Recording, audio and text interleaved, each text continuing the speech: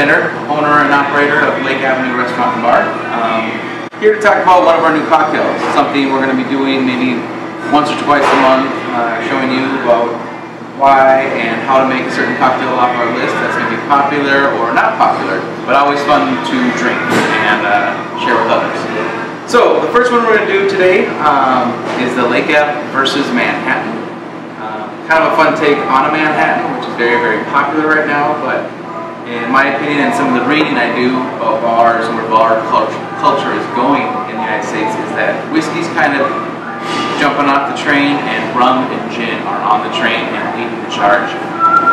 So in this case, at Lake Ave, we try to specialize in local and regional and American-made products as far as but we have from Cedar Ridge down in Iowa, their dark rum. I have from Koval out of Illinois, their Rose Hip Liqueur. And then from our friends down in Minneapolis, Bitter Cube Bitters, it's their Trinity Bitters, kind of like their classic all-around workhorse for bitters. And what we're going to do with this is take that popular drink, Manhattan, which has sweet vermouth in it, and whiskey or rye or scotch, you can put all that kind of stuff in there. But what we're going to do is take this dark rum. What we'll do is just your classic full shot. Nothing complicated about this drink at all, except what's great about it are the ingredients, which to me is what makes a good bartender and a good cocktail is the product, not necessarily the process to get there. Keep it simple and straightforward. So a full shot of that dark rum, and then a half shot of the Rose Hip Liqueur, and a couple shakes of the Trinity Bitters. Before we go any further with this, I haven't put any ice in the shaker. You don't want to build your drink with ice because it'll start to melt and dilute the product and you're not really getting the full flavor. So these products, they can just sit and mingle together for a little while. What's great about this drink is a lot of people think that having a high-end, expensive sweet vermouth in your Manhattan is a good idea.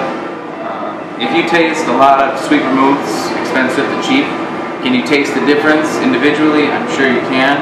Once you blend whiskey into it, they all kind of taste the same in my opinion. So what I like to do is bring in something that's close to being like a sweet vermouth, but extremely distinctive. And you'll be able to taste that flavor in the drink. So that's why the sweet vermouth is not in this Manhattan. What's taking its place is the Rose Hip Liqueur. That's got a lot of the same flavors, but completely distinctive, and it's going to change the drink around. And dark rum, although not whiskey, does have a lot of the similar qualities, but on a whole different level.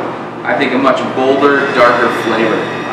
So what we're going to do is we have those ingredients in here. Just grab a little bit of ice. A really good hard one there. Be done. Now I like to tap it, get some of those remnants out of there. Get it out of that ice as fast as possible. Get it out of there. There we go. Get rid of that. How we finish this drink is with a little Italian cherry. We're not adding the syrup. We don't need it to be, we don't need any extra sugar in there. Just drop it in. No stirring, no nothing. And we have a Lake Ave versus Manhattan. It's a really fun drink. It's a great take on a classic, and I would say that's what Lake Ave is really proud of doing really well sometimes. Whether it's the food, the service, the bar, everything is taken from something and then made our own. Unique flavor, unique twist on everything. So I look forward to bringing you another cocktail or wine or beer. Maybe I'll have some guests, but this is the first round of Lake Ave videos to be shared and enjoyed with your friends and your family and whoever enjoys a good cocktail with you. Thanks so much.